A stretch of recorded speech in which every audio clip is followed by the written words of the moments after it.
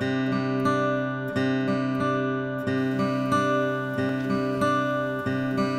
I'm Kimberly Babin Marshall, curator for MCAC, McLean County Art Center. Currently on view in our newly renovated Brandt Gallery, we have an exhibition entitled Director's Choice, and these are hand-selected artworks from our director, Douglas C. Johnson, who's also a fine artist.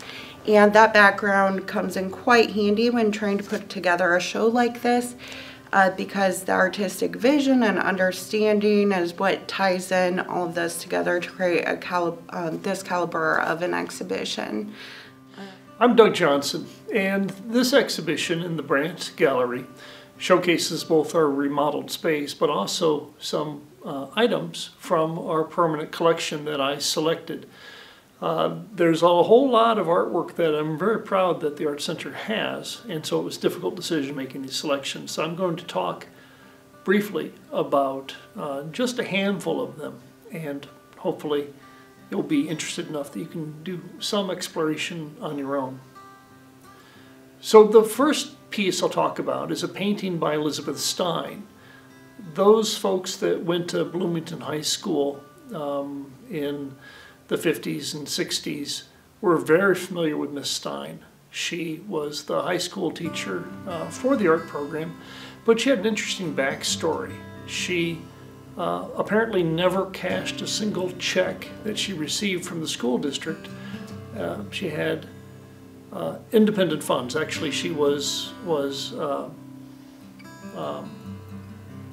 well financed to the point that she was not reliant upon any income, and in fact used her resources in order to fund the education of quite a few students, not least of which was Elizabeth Murray, Bloomington High School, class of 1956, who she funded to go to the Art Institute.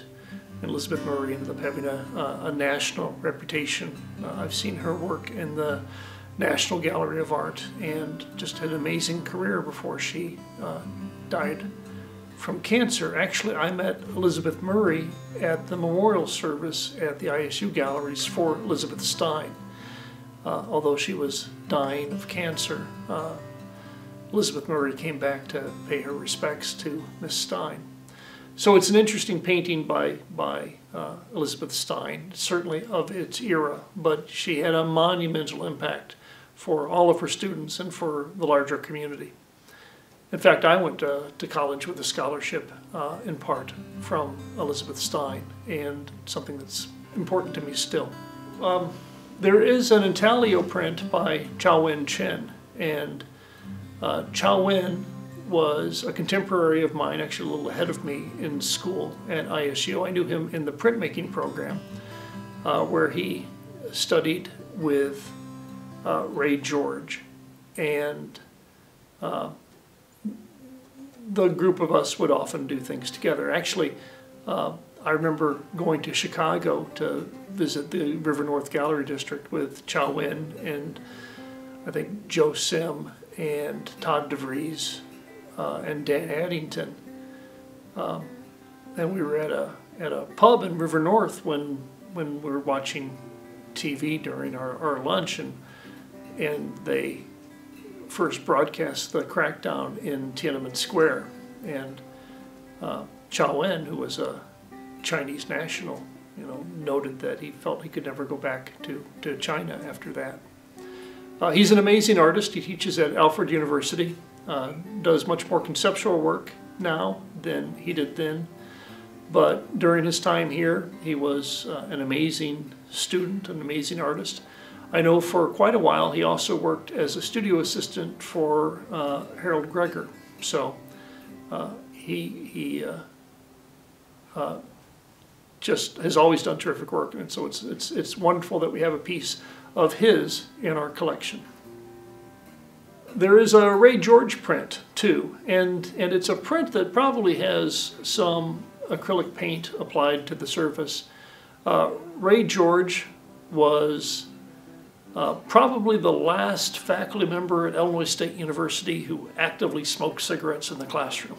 And he was on my graduate committee, and a terrific artist. He always kept his haircut from when he was in the Navy. I believe he was from Nebraska. There's a big Nebraska contingent at ISU and actually in town as well. But that's a terrific print, and I can't look at that without thinking of all the various prints and paintings that he had done during his time here, and actually invented some processes. He invented a collagraph process where a mesh fiber, actually nylon hose, were stretched over cardboard with a gel medium to build up surface. He was always inventive and always supportive, and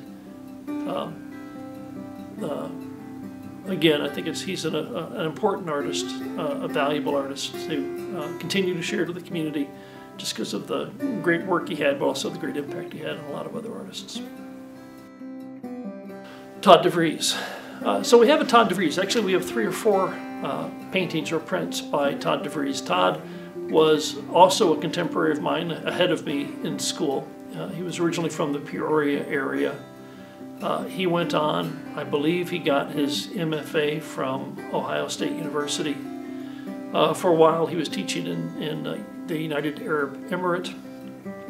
He came back and was working as a department chair or dean of a college, when unfortunately he succumbed to a heart attack, gosh, maybe 10 years ago.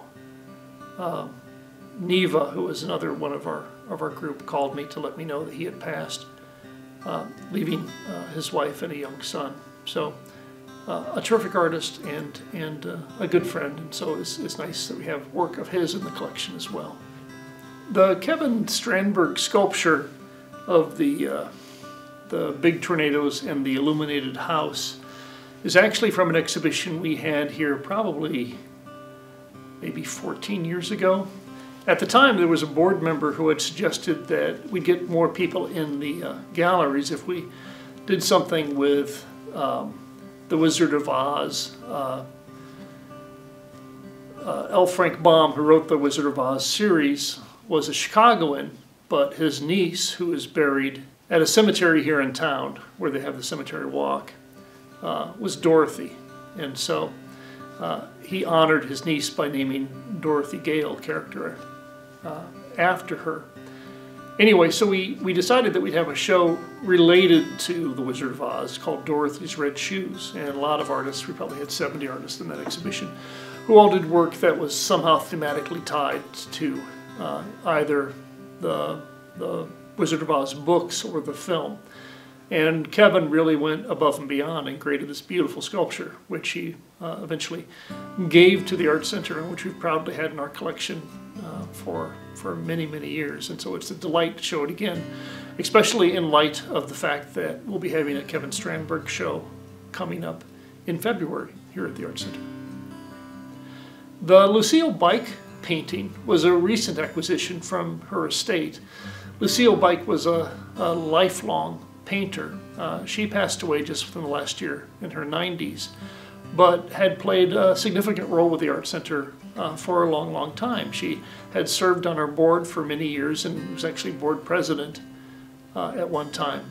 But even as an elderly woman, she would attend every exhibition. She would come in and look at all of our shows, and we would have great conversations, and she always had keen insight into what artists were doing, and she was very interested in that. But what I hadn't known for all that time that we talked is that she was an active painter. So it was lovely to receive several paintings that she had created for a permanent collection, so we can honor her legacy and the enduring value of people that are seriously invested in the painting process and lifelong learning. When you walk into the exhibition, you're instantly greeted by this incredible sculpture. It's small and unassuming, but it's quite impactful. It's entitled Child with Cat, and it is a 1927 work by Lithuanian-born artist William Zorach. And this work is just fascinating to me. It is one of an addition of at least 8 known different variants, and they exist from pink Tennessee marble to plaster with brown patina. Ours that we have in-house is bronze, but there's also different variations of that where it's polished bronze or polished bronze on a black stone base. So all of them are the same work essentially, but he was experimenting in a lot of different mediums. The one thing that does stay consistent in this work is his subject of his daughter, and her name was DeLove, and this is his daughter and one of the family felines. And what's really interesting here to me is that this particular artist was really a romantic at heart, and you can see that expressed in this work so well. There's a couple dynamics at play. It's something where you can see the love that the daughter has for this cat, but you're also seeing the love that he has for his daughter. And William, as an artist, as a person, thought that love was basically the fuel for not only his artwork, but the fuel behind everything in life. So you see a lot of this in his work, and this one she's embracing the family pet, but in many of his other works it's 2 people, lovers embracing, or 2 children embracing, but you see this consistently throughout his work. I love this quote by William. He describes his work saying, "There is much of pain and exhalation in creative work, a resistless, relentless power that makes one ever create.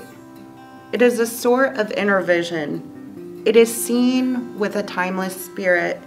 It is a love that is felt so intensely that the artist has to record it, to give it back to humanity.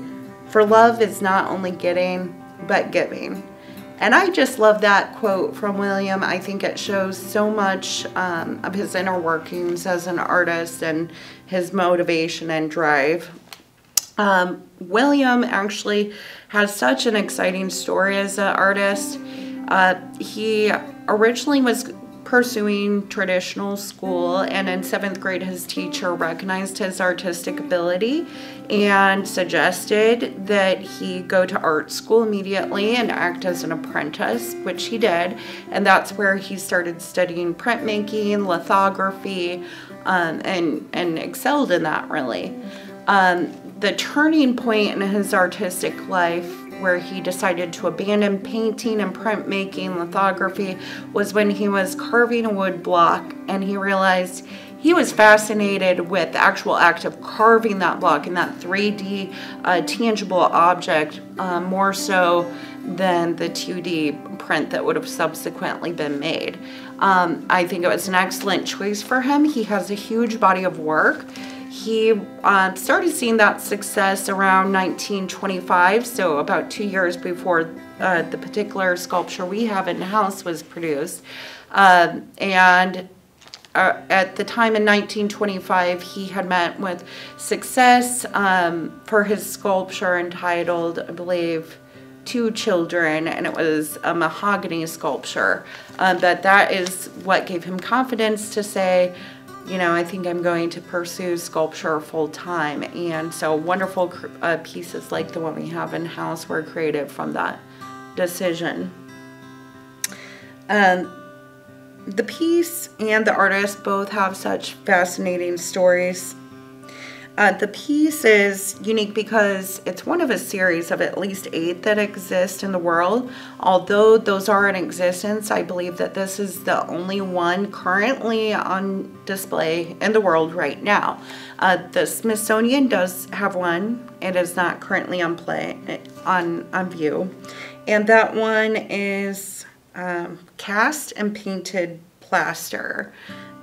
New York's Museum of Modern Art has one that William carved from pink Tennessee marble, and the one we have in-house is bronze, but there's also variations out there where you're seeing polished bronze, on a stone base. So he experimented with a lot of different mediums for this same sculpture.